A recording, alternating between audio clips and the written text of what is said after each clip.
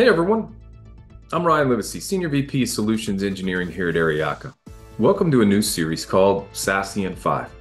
When I say SASE in 5, I mean SASE in 5 minutes. And I'm truly excited about this new way in which we want to educate on the fast-changing environment in the networking and security world. At Aryaka, we do things different. We like to challenge current thinking and defy convention. This happens in many ways. The way we like to share best practices, the way we like to be thought leaders, even the way we architect our SASE solution to ensure we give you all the security and the networking enablement that your business needs with minimum cost, complexity, and effort. If you're like me, you probably don't have time to sit down and listen to a 45-minute or an hour-long presentation, and it's hard to remember everything. Some key points will certainly get lost in the noise. That's why we've come up with a new method of being thought leaders. We all know SASE is a journey, and with all journeys, there are many paths to the same outcome. With SASE, there are many paths to the same outcome, but there are also paths to different outcomes as well. We want to help shed some light on the different paths, the different results, and the pitfalls to watch out for along the way.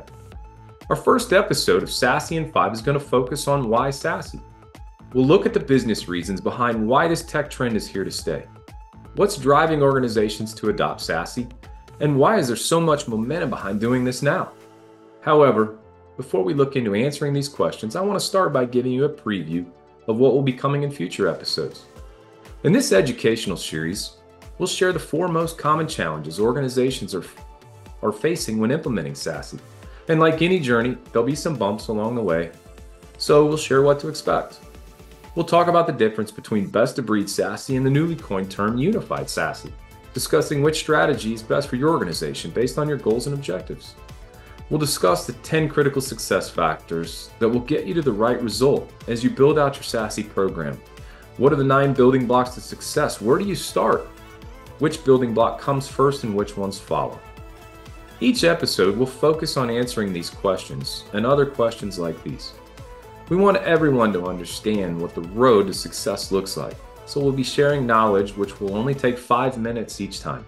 Short, sharp, and concise information, which you can share with your colleagues and use to make the right decisions for your business. So why SASE? Well, there's been a seismic shift in the way companies work today.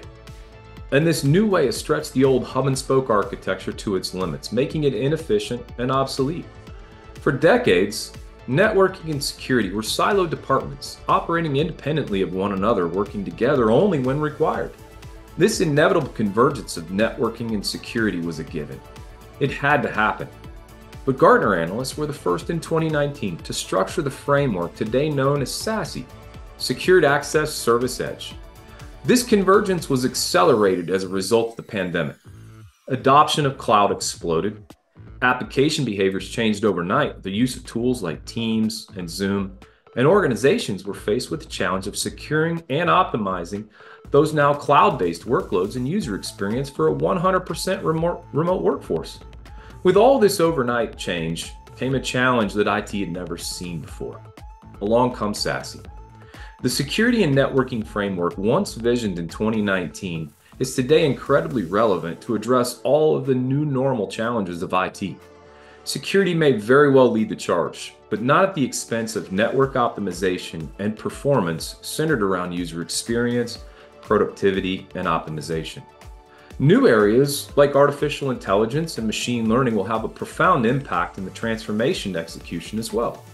Exploiting these new technologies will bring a new set of challenges as big data volumes will increase. These drivers for change have created a new problem, and the question is, how do you balance 2 non-negotiables to give the business what they need and demand without compromising anything? Well, Aryaka has come up with a zero trust and a zero compromise solution that we're excited to introduce in a future episode.